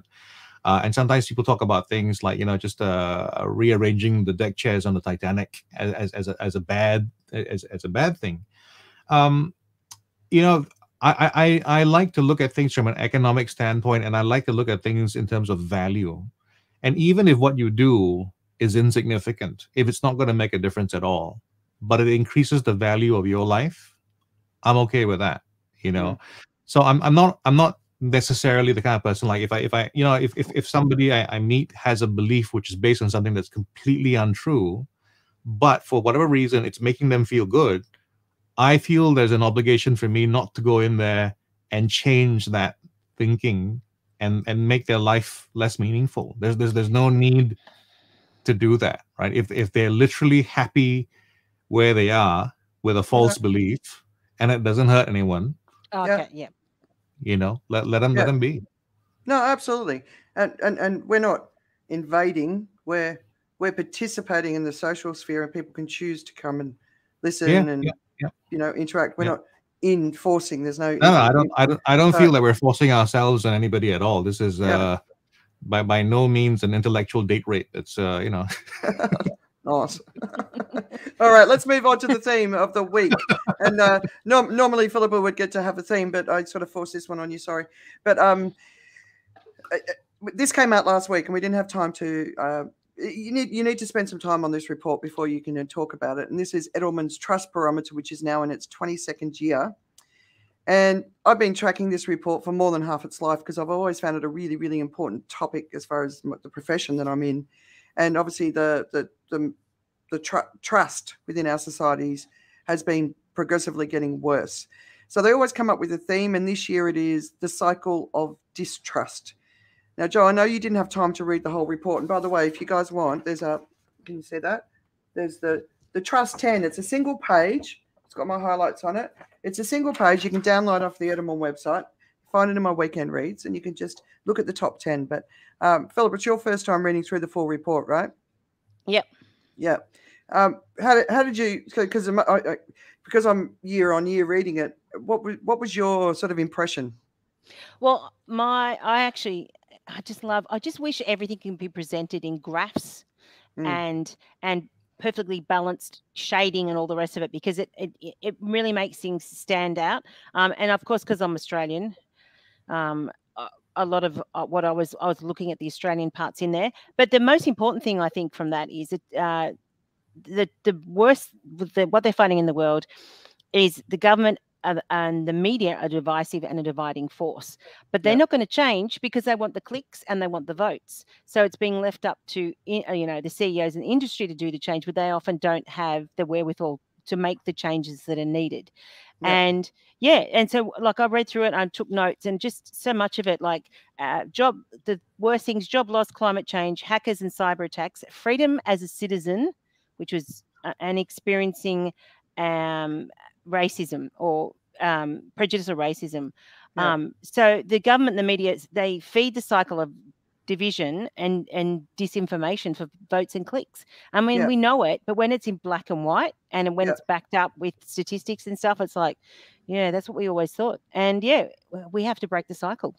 It's a really beautifully put together report, and I agree with you. It's the way it's presented makes it easy to digest. So it tracks, I think, 27 countries, but business, NGOs, media, and government. And so year after year, they do a comparison of trust between those four. So the good news is business is trusted, but also the NGO trust has increased again. So it's up 2 this year, and it's sort of been gradually coming up. A few years ago, they really got a hammering because there was a lot of crises going on within the humanitarian sector. There was a lot of local sort of rapes and stuff. It was horrible stuff going on. But government and media have gone down. And as you said, the government and media are seen as dividing forces, whereas business and NGOs are seen as unifying forces. So that's a good thing. They look at the media trust, or news sources. So some of the wording sort of changed over the years, but the 4 areas that they measure is search engines, traditional media, owned media, and social media. So search engines are down all the way through down to social media, which is way down in the red. They have not fixed their issues, and the trust is incredibly low. Fake news concerns are at all-time highs, where people think that fake news or misinformation is going to be used as a weapon. 76% of people, and that's up 4 points. But, the whole, we think, this is government's role to fix it, but you look at Biden, right? How can he possibly fix the divisions in the US? It's impossible, right? So they're not able to see it. And there's an article in the New York Times called "Our Tribalism Will Be the Death of Us." I definitely recommend having a look at that. Societal fears are on the rise. So one of the things that you were talking about, Phillipa, were those sort of the 5 things. So it's job loss, climate change, hackers and cyber attacks, losing my freedom as a citizen, and experiencing prejudice or racism. So these are the societal fears, the strongest ones. And obviously job losses in this time, you would expect it. Climate change has never been number 2. It's never been number 1, but it's never been number 2. It's usually 5 or lower. So I was actually kind of relieved to see that it's going up there. And I was reading a report in America, like more than 70% of Americans are now concerned about the climate, which is a huge change. But basically, what this cycle of trust is creating is that it's basically going to threaten our societal stability. And so now NGOs and businesses are being looked at to counter out the divisiveness of business, of government and media. So it's pretty like, whoa. But so distrust is the default. And one of the ones I always look at is who do we trust? So a lot of the reports saying trust is more local, but that's actually always been the case. So, in the top 5 people that you trust are your family, your friends, your social media community, influencers that are close to you, and your colleagues. Yeah, right. So that's always the top 5. But scientists came in at number 1, trusted. So that's a good sign. That is a good sign. Finally, like in a Hollywood blockbuster, they're listening to the scientists. Yeah. That time, right? Yeah. Family-owned businesses, the ones, and you think about it, especially I don't know Thailand, Singapore, but we have all the what do you call it, franchises here. So someone own, but then they have to pay money to this person to pay money to this person, to the shareholder, and that that's the wages are crushed to make sure more money goes up and all the rest of it. Right. And then you look at like a family-owned business like the local butcher. People trust that person because everything's right in that little microcosm. The money's not going up and up and up, and people aren't being pushed down to get the more money up to the top. So I suppose that makes sense. So one of it's like 92 or 95% of businesses in Asia are family-owned businesses, including the really big empires. So it's a huge part of the culture in Asia. But the other organization that was trusted was the World Health Organization and the United Nations. So I was kind of happy to see that. So I mean, there's some good things in it. But when distrust is the default, there's no opportunity for conversation, right? So one of the big points is that there's a collapse of trust in democracies. And I just want to say to everyone, if you value being part of a democracy and you want to continue to have a democracy, then I think we've got to find our place in the middle for middle ground. We've got to, because our distrust will destroy the foundation of the democracies that we value. And if you look at the bottom countries in the league table, Russia's been at the bottom for a couple of years now. The US has dropped and dropped and dropped.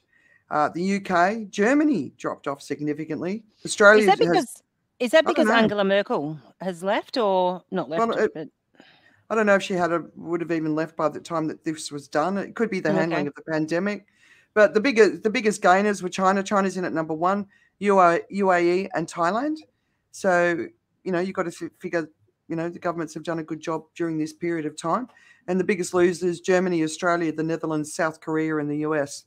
South Korea's been pretty low for a long time. I don't know what they're getting wrong over there, but yeah, UK's dropped down the bottom. Not surprising, but yeah, we've got to. But they're looking at business leaders as societal leadership is the future. So, but I suppose, in one sense, the politicians and the media don't suffer the consequences of their bad decisions generally, unless they get voted out. Like, they're not going to suffer the consequences of a terrible policy decision that takes money off single mothers. But a CEO will suffer the consequences of a bad decision, because when they go to the annual board meeting, the board meeting and the shareholders will say, "Nah, mate, you're out." So I suppose, there are consequences for CEOs, and it may be, well, if we get a new government in Australia, we'll get a federal ICAC, and that is going to go a huge way to. What's an ICAC? Integrity Commission, basically going to go all the rorts, like out of control rorting from this, billions and billions of dollars are being wasted, and it's retrospective. They're going to go back through it all. The pandemic response has been atrocious as well. And once people see consequences starting to happen for bad behavior, that's when trust is going to come back up. Yeah, but also just think just respect how we speak to each other. How the politicians are speaking to each other. It's just gotten more and more and more bitter. And obviously politics is always a word game, but it hasn't been that.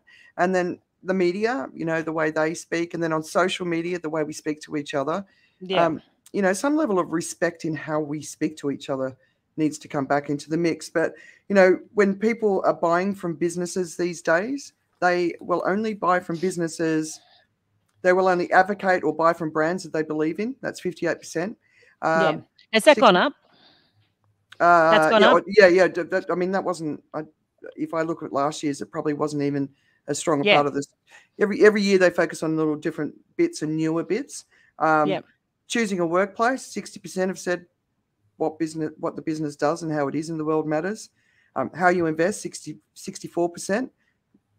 Making sure that you're a business doing good in the world. And 88% of institutional investors are looking more at ESG issues. So what's ESG? Remind me. Sustainable environment, sustainability, and something. Something G. And it's the sustainability. Lollygobble bliss bombs. But the CEO is expected to lead, and they're expected to be the voice. They're not expected to get involved in politics, but they are expected to be informing policy, and that's around jobs, economy, technology, automation, all those sort of issues. So, but that's a bit of a worry, because they're not our elected officials, are they? No, but they're truly operating at a global level, and we need people operating at a global level to fix the global problems. It's not a national issue anyway. So, I've been advocating for this for a long time, and I've had many arguments with people who said, "Oh, that's not the right way to be," and to me, it's the only way. It's the only way to be, because a global business can make global changes that are going to matter for the entire world, right? Yeah. Another thing that they were talking about is the social divide between the wealthy, the high income, and the low income, and you'll appreciate this one, especially Joe. We know the gaps there, but when people are well-informed, and they classify well-informed as consults 3 or more news sources daily, reads business and or public policy news, seek quality information, so they consult news sources with which they disagree, and they check information against multiple sources. So these are things that we talk about all the time on the No Show. They're just the basic rules. Like, if you are angry and furious and fighting against the world, that's fine. But if you can just do that, right? If you're just reading the Daily Mail every day, you're only getting one point of view. All media has a point of view, and it's not the journalist, it's the owner, the publisher, that typically dictates that point of view. So the journalists are being hated, but actually look towards the publisher more than the journalist. But read more than 3. And, when I say read more than 3, if they're all 3 in the same area. Masthead. Then, in Australia, how much is it? Nearly 70% of our media is owned by the same person. So you have to work really hard to get out of a silo in Australia. I don't know if you do. I mean, from a digital perspective, everything's available online, right? That is true. But most of the people that are reading that particular brand aren't looking for other news. Yeah. Yeah. No, there's so much to be said about social pressure, social proof, right? We are social creatures, and even if we know like 80% of the news is from one particular source, the fact that everybody else is consuming the same news actually is what drives us to be attracted to the news, right? We want to know what your opinion is about this idea. We want to be with a group of 4 out of 5 rather than the one person who's disagreeing with the big idea. You know, it's not easy to stand up and say, well, this is I know you all think this, but this is what really is happening. The group doesn't suddenly get enlightened and go like, oh yes, you're right. They're much more likely to ask you to leave the meeting because you're making a scene, right? Yeah. I was thinking about the trust, this study about trust, and it occurred to me that it's more like we've found out about the issues about trust rather than these things have actually changed. As in, like, I was thinking about today's report as you read it, and then applying it to the scenario that we are familiar with the 70s, for instance. It would still make sense. We don't trust politicians. We don't trust the media. You know, we feel companies are not to be trusted as much as this home, you know, like small businesses. I'm wondering how much of a study like this actually is to do with the fashion, like the questions that are being asked, right? Wouldn't have been asked before, you know. I think I mean, having watched it evolve over the years, I think it's definitely changed. And so, like the 70s, right? Yeah. We were all basically exposed to one opinion in the media. Yeah. Yep. We might have had 2 or 3 sources, but there was still one opinion. And in the US is a classic case of that, right? Now, it's not even 2 opinions that oppose each other. It's 2 opinions that oppose each other and all of the extremities on the way out from that. And then, of course, operating within the silos of social media.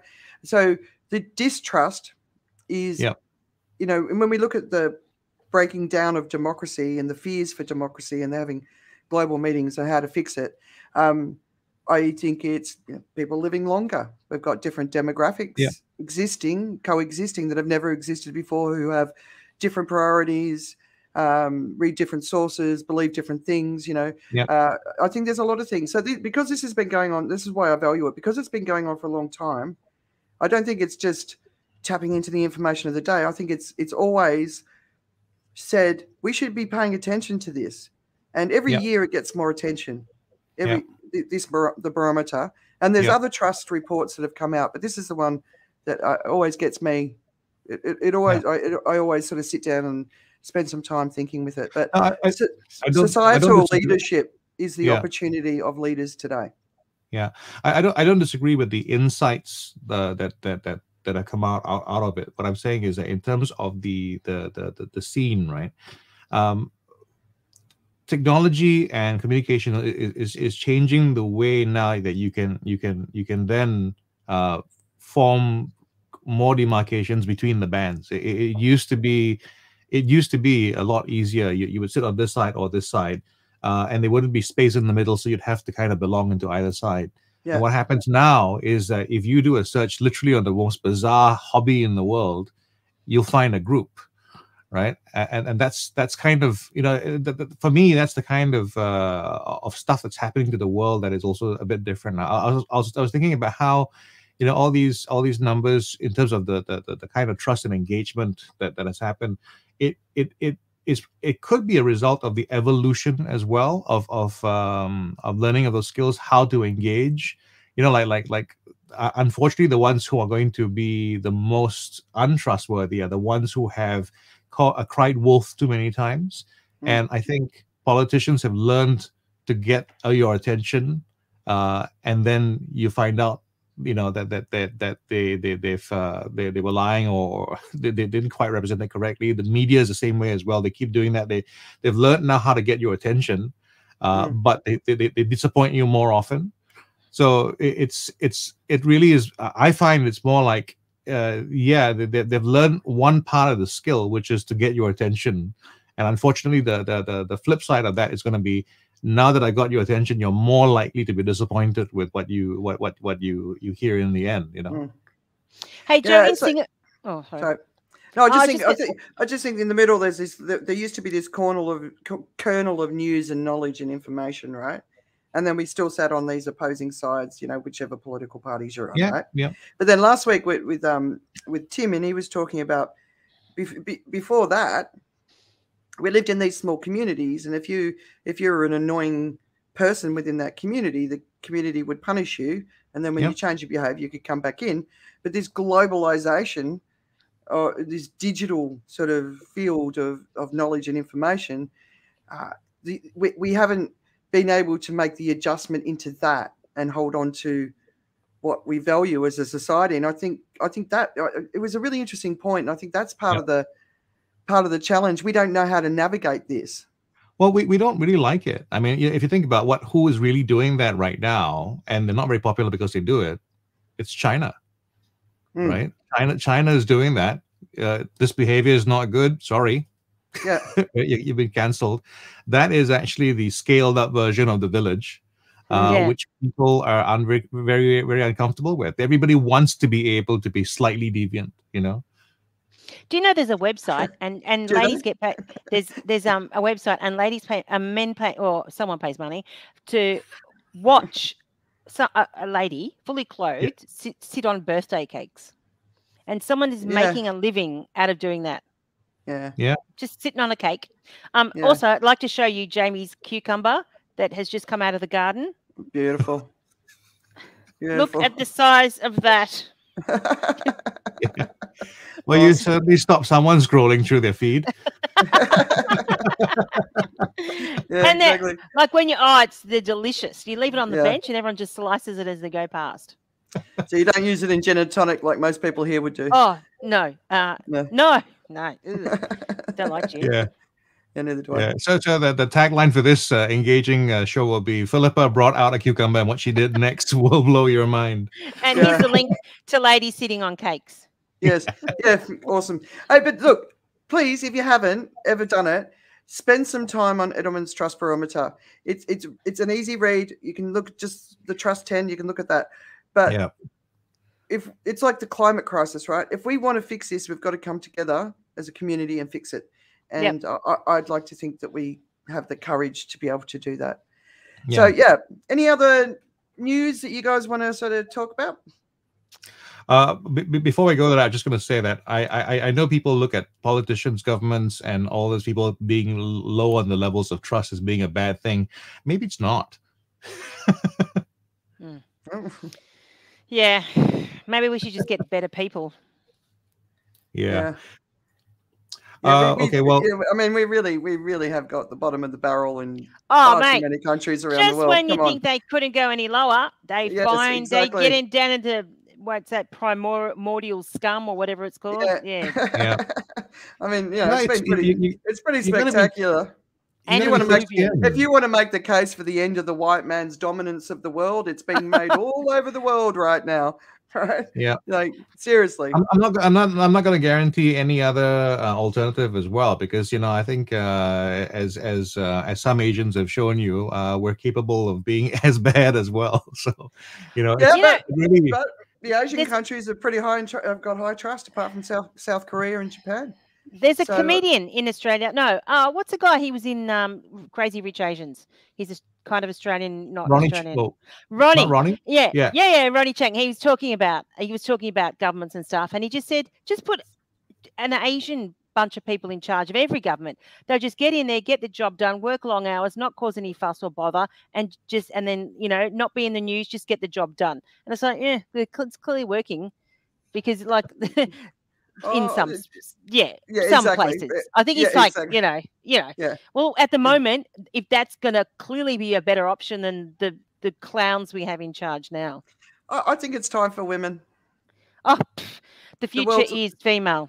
No, the world's nurturers. The world needs to be nurtured right now, and I think women and men that I would never push men out of the. No, but at least 50% representation from a political 51%. perspective. Well, as our dear leader said, he believes in women, achieving, but not at the expense of men. On International Women's Day. Yeah. On International Women's Day. So the other news, of course, was Neil Young threatened to Spotify and said either remove my music or Joe Rogan's podcast. And in response, Spotify removes Neil Young's music. So I actually thought, obviously there's a big contract there with Joe Rogan, and that's why they don't want to remove his podcast. But I don't know. I kind of felt a little bit disappointed that some of the other big superstars didn't stand up and sort of support Neil Young on that. Consequences. Yeah. Well, people need to have consequences. Part of the problem is Neil Young has written some other checks that were a little bit unpopular as well, because he was really getting on about why you need to have just pure music, and he for the longest time he didn't want to be streaming his music because the quality was not going to be good enough. He had to have this super high bandwidth everything or else, or whatever it is, right? So he kind of established himself as a little bit of a fussy pot in another area, and so when he came up with this, it's like, oh, it's Neil again. And if you're going to take a marginal artist and going to threaten a mainstream business, Neil Young's not the guy. Beyonce would have far more luck. Or Gaga, yeah. Oh, Gaga, yeah. Yeah, right. All right. So, what have you guys been watching? What's been distracting you? I know Phillipa, it's your last week before school goes back next week. What's been capturing your imagination? Yeah. It's gonna be hell. No, we've been watching Succession, and just oh my god, it's just dynamite. It's like you go, oh, that's Gina Reinhardt, oh, that's Murdoch, oh no, but now it's the president, and it's just the characters are just fabulous characters. Yeah, and it's just really well written. I think we've gone through. So Ted Lasso was one. So Succession has been these holidays that have kind of been a lockdown, but not really. And then Ted Lasso was last time's lockdown, and then the one before that was Schitt's Creek was the one before that. So we're going to think about each of the lockdowns, all 6 and half of them, as the show that we watched. Yeah, we're halfway through Schitt's Creek now, and I'm getting a bit bored. Push through. Yeah, it's one of those things. Yeah. What episode? What are you up to? Episode 1 for season 4. No, you got to push through a lot more. Yeah. Okay. Really? All right. Okay, Joe. What about you? Well, currently I am watching the Ozark. Jeremy said I have to. He's going to watch it all again with me so that I watch it. I'm a big fan of Jason Bateman, so. Yeah, it has a little bit of potential to be a kind of Breaking Bad. Actually, it's very interesting in character. It does a character formation and stories and what happens. Yeah. And the other thing you guys need to watch is 8 Out of Cats Does Countdown. Have you seen that, Joe? No, what is it? 8 Out of Cats Does Countdown. So it's an English. 8 out of 10 cats countdown. Yeah. Oh, sorry. 8 out of Jamie just did the same. 8 out of 10 cats does countdown. Is it a quiz show? A panel show, basically. It's a panel quiz show. It's a little bit like this show with a format. Yeah, and funny. It's got a format. And 2 saucy wenches with little pert girls. But they're smart pert girls. I've got to say, at least. Yeah, they're really smart. Yeah, they're really smart girls. They're smart and gorgeous. So yeah. All right. The other game show that you have to check out because it's so ridiculous is I Literally Just Told You. I think it's called I Literally Just Told You. It's by Jimmy Carr. Jimmy Carr. Yeah. I Literally Just Told You. It's a game show, and the way the game show is structured is as they're talking about stuff, they'll be asking questions about what they just said a while ago. So it'll be and sometimes it's so ridiculous because the information is so clear and it's so they've had some real doozies of the show. I don't know how they find people who are capable of missing what's happening in real time, but Did you say really Jimmy Carr or Alan Carr? Jimmy Carr. Right, because Alan Carr's hilarious too. Well, one of my memories of this pandemic time will be introducing our children to wrong humor. So yeah, they're getting on. Yeah, exactly. They're both going to have a bit of, they're going to have that bit of wrong sense of humor, as that's their character, right? And it's encouraged, obviously. So we've watched some interesting ones. But anyway, we decided last Friday to watch The Hangover with them. Have you ever seen The Hangover? It's really funny. And so obviously tonight will be Hangover 2. But I also watched Respect for the first time just recently. It's up on iTunes. Yeah. Have you seen it, Jennifer Lawrence? Phenomenal. No, I haven't. We were supposed to take the kids from school to see it last December, but no, of course that didn't happen. Yeah. So it's up on, a phenomenal performance. Surprised, a lot of the story about Aretha actually surprised me. I wasn't expecting that. But it's still a fantastic story, but well worth a watch. And just Jennifer Lawrence talent, like, oh my God. Jennifer Hudson? Oh yes, I knew I got it wrong. It was one of the Jennifers. Well, too many Jennifer Lawrence, that would be an incredible performance. Well, yeah, exactly. Yeah. And then she'd be in trouble for doing blackface. Of course, yeah. Oh, yeah. You can't be doing that. All right. Phillipa, thank you so much for joining us. I hope you enjoyed being here. Yeah, it's fun. I thought we'd be here for a lot less time, but it never happens. So I will be uploading this up onto my podcast, Uncommon Courage, as quickly as I can once this is over. We're also going to have a week off next week because it's Chinese New Year. So Gong Xi Fai Chai to all of our Chinese friends who are celebrating. Yeah. And just really want to say thanks both of you for being here and being open and having a great chat about the stuff that we think matters. Yeah. Thanks, Joe. If I can just say something to the listener right now. Thank you for listening to this podcast on Spotify rather than Joe Rogan's. Yeah. Exactly. We're much better than Joe. That Joe. Yeah. That Joe. Not this Joe. This Joe's great. Okay, guys. Yeah, this Joe's awesome. We love this Joe. All right, guys. We'll see you in a couple of weeks. Bye. All right. See you guys.